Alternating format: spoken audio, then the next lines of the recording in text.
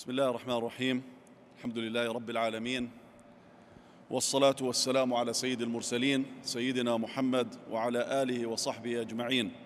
السلام عليكم ورحمة الله وبركاته. Let me start by saying that we as a Muslim Ummah are bound by one destiny. Our aspirations are the same. Our issues, concerns and grievances are connected.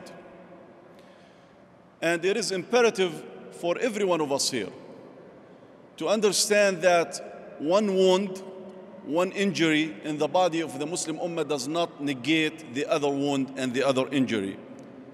Because again, we are bound by the same destiny and this is a one body. And until we rebalance this ummah and readjust our ummah by addressing all of these issues, we will not be able to redefine our role in this life, and we will not be able to win any battle against oppression or occupation in the Arab and in the Muslim world. Now, of course, I'm not going to be talking about all of the wounds in the body of the Muslim Ummah. There are so many issues. In fact, the previous speaker, our brother from Syria, just told us about the devastation that is taking place in Syria and the aspiration of the Syrian people to fight oppression. And inshallah, eventually, we will defeat oppression, not only in Syria, but in Egypt, in Palestine, in Libya, in Yemen, in Bangladesh, in Kashmir, in many parts of the Muslim world. Because oppression is an inhumane act that is being directed against us as human beings. Forget that we're Arab and Muslims. Remember that we're human beings and we deserve to live in freedom and in dignity. That's an inherited right, a right that was given to all of us by Allah Azza wa Jal. Now, as I said, there is no time to go through all of these issues. In fact, I don't have a lot of time to go through all of the aspects of the Palestinian question. There are so many things to be addressed and there are so many issues that needs to be discussed. We don't have time for that. But what I'll do is I will start from last week, in fact, when the recent UN Security Council resolution was passed, the resolution 2334, that condemned the Israeli settlements in the West Bank and East Jerusalem, that called on Israel to immediately and completely seize any building of settlements in the West Bank and East Jerusalem, and that deemed all of these settlements since 1967, since June 4th, 1967, when Israel occupied the rest of Palestine, the West Bank, Gaza, deemed them as illegal, and in fact it refers to them as a flagrant violation of international law. And it also concludes that the expansion of settlements and the continuation of building these settlements is hindering the possibility of having a two-state solution. Now, whether you believe in a two-state solution or not, that's another issue. But in fact, there is no possibility now to create a two-state solution since 60% of the West Bank now is under Israel control. 60% of the West Bank is being designated for settlement building and settlement expansion. So they leave you with 40%, and the 40% are not connected. The 40% is not contiguous. The 40% are more of cantons where the Palestinians are being concentrated in a form like what existed in South Africa under the apartheid system.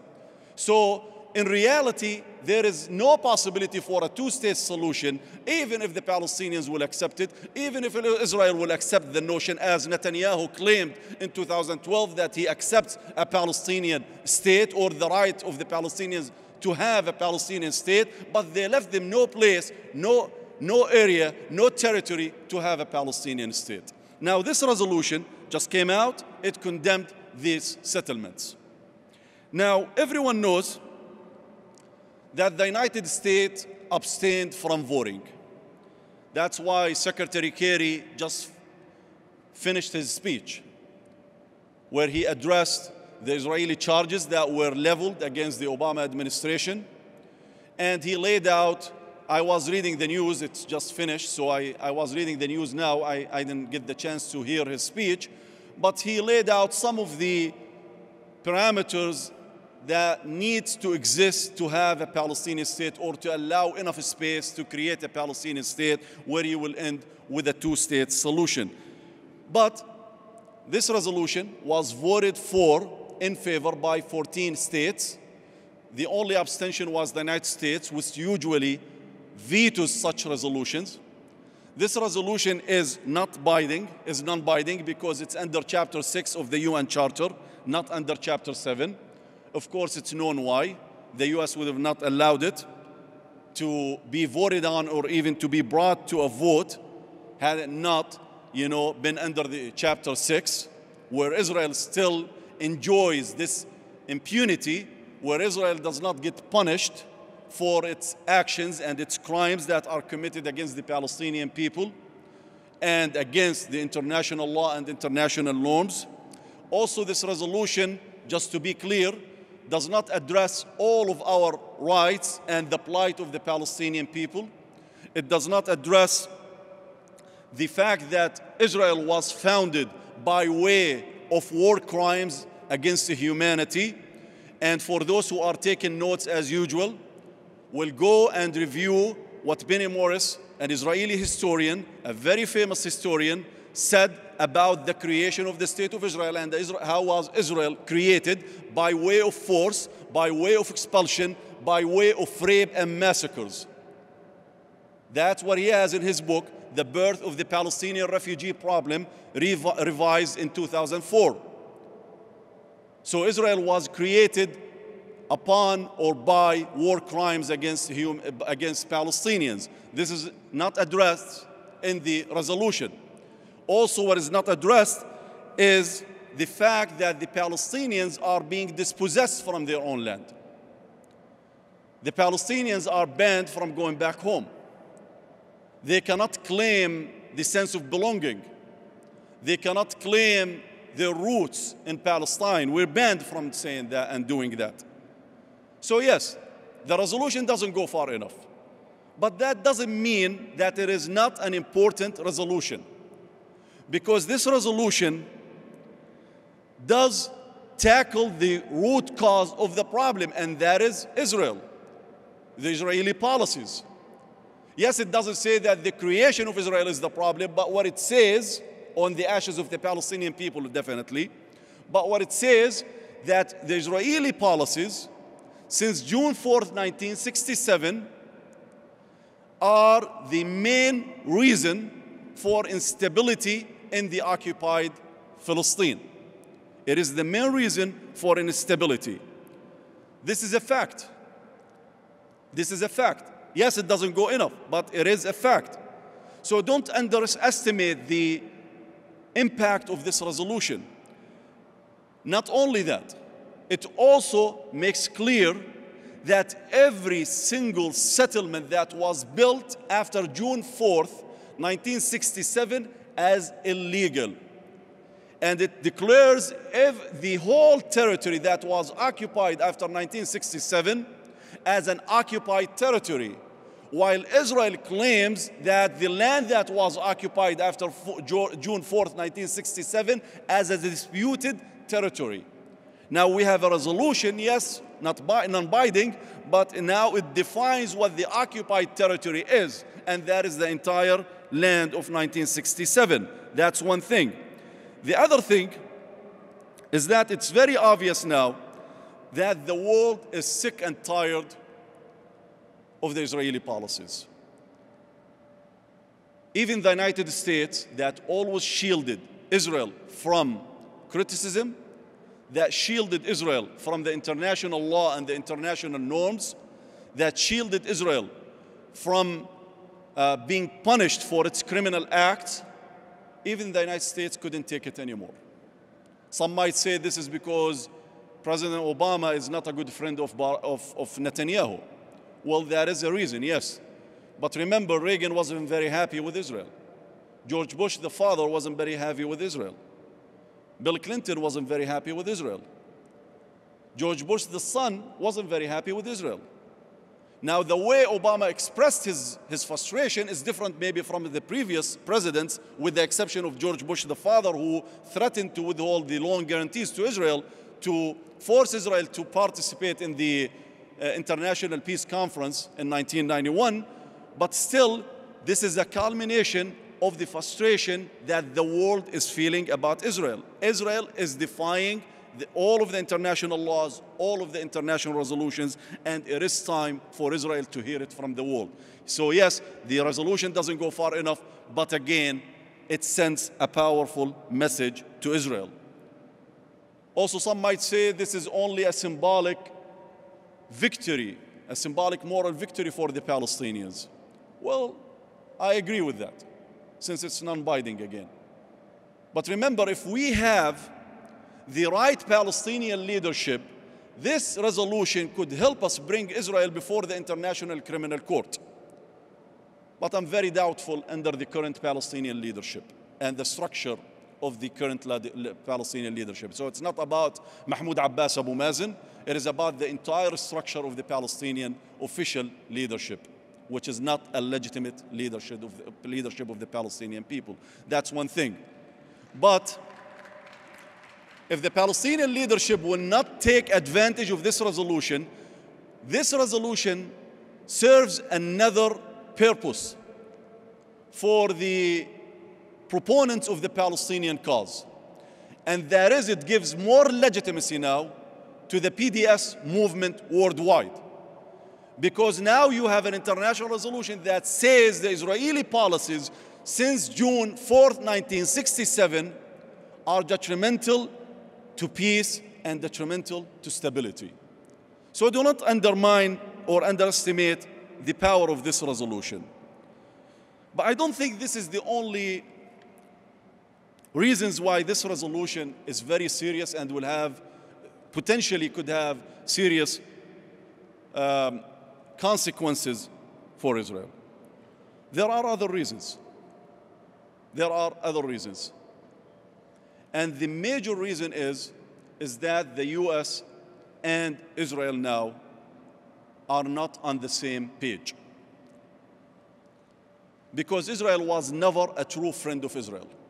Israel was never a true friend of the United States. Let me refresh your memory.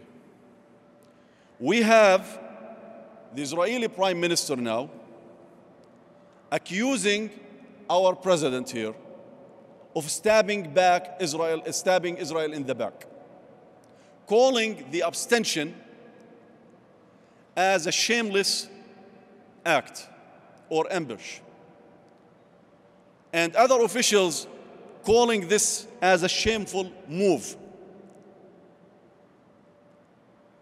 These officials, the Israeli officials, have no gratitude, have no appreciation to the administration that not only shielded them, that not only accepted their conditions to the so-called peace, especially when it comes to the Jewishness of the State of Israel, or the Jewish character of the State of Israel, and that accepted that the major blocks of the Israeli settlements in the West Bank and in East Jerusalem to continue to be under Israel's control and to be annexed by Israel, and that accepted the Israeli position that East Jerusalem is a disputed territory and not an occupied territory. This administration that not only did that for Israel, but also gave more money, more financial aid, and more military aid to Israel than any other previous administration, is being accused by this government of Israel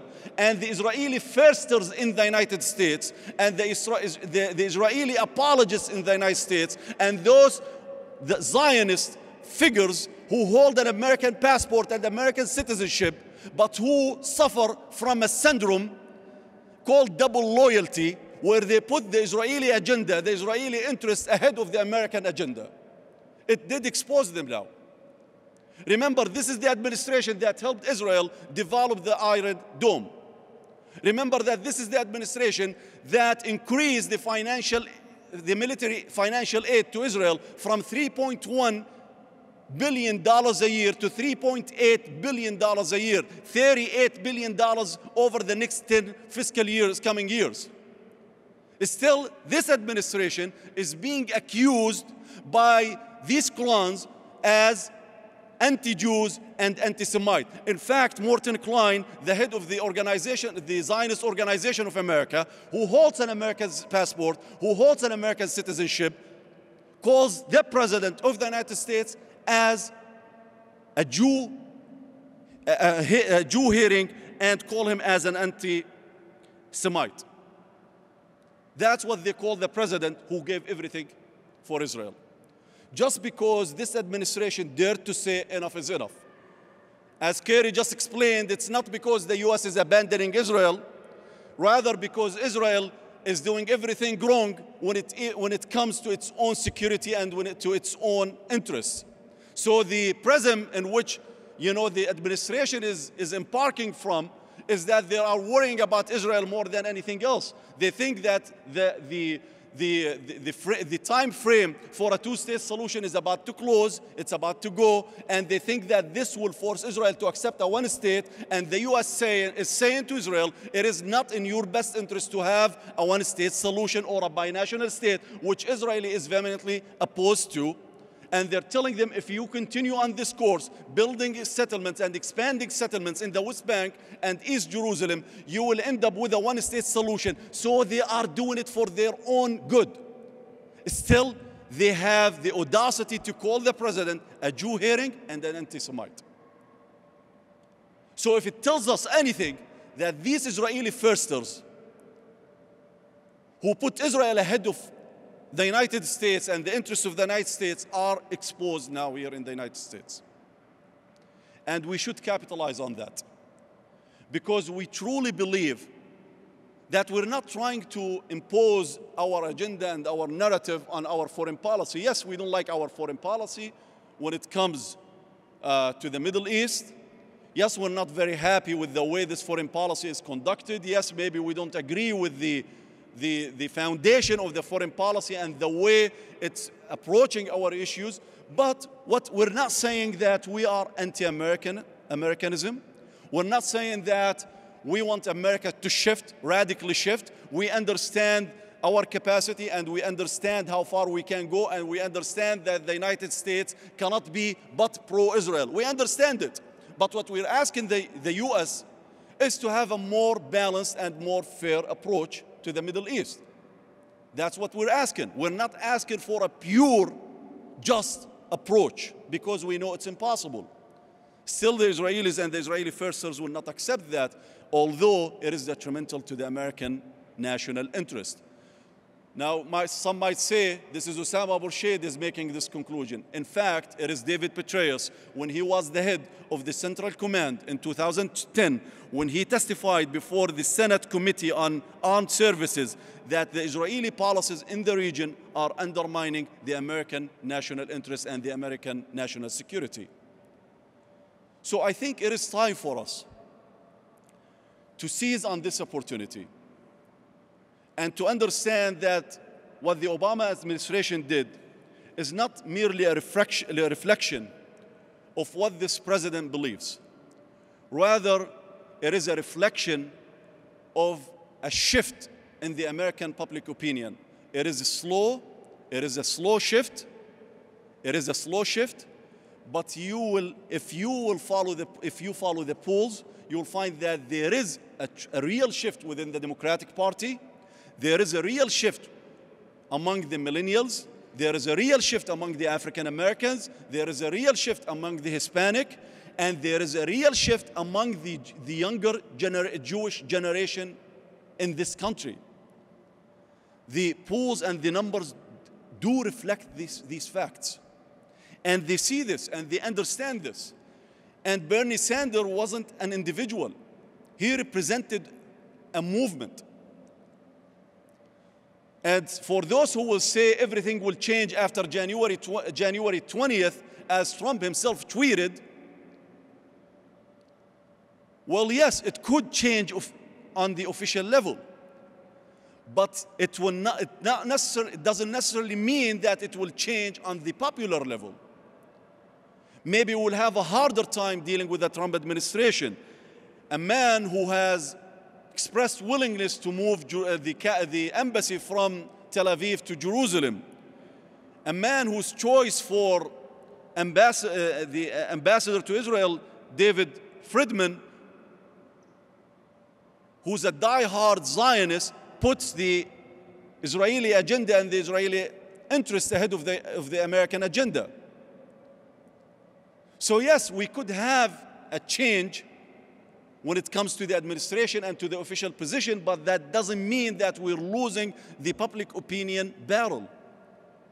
Yes, the majority, the overwhelming majority are still pro-Israel, but they're not pro-Israel because they're wicked. They're not pro-Israel because they hate the Palestinians. They're pro-Israel because the Israeli lobby is doing its job here in the United States, because they're doing their homework, because they're spending money and they're exerting efforts to keep Israel as the untouchable issue here in the United States, the sacred cow. But the reality is that Israel is becoming a partisan issue. It is no longer a non-partisan issue. We are seeing the trends. So my call to every one of us here, my plea to all of us, is that we need to continue to work for Palestine. Don't give up. Don't give up. Don't give up on Palestine. Don't give up on the United States because we're part of this country. We're not going to accept to be called un-Americans. We're not going to accept to be discriminated against by an ideology that espouses hatred and discrimination. We're not going to accept that. We will continue to work for Palestine because we have the truth on our side. Once you have the truth on your side, trust me, the thief will always look behind him. They know that we are standing on a higher ground. We will continue to do that. I represent the American Muslims for Palestine, an organization that is, alhamdulillah, dedicated to continue to advance our narrative, to continue to expand our coalition here, the movement for Palestine, the solidarity movement for Palestine, and that is, inshallah, dedicated to continue to bring Palestine to the center of the discussion. We will continue to provide information to counter the misinformation. We will continue to put forth the truth to counter the falsehoods. They can fabricate.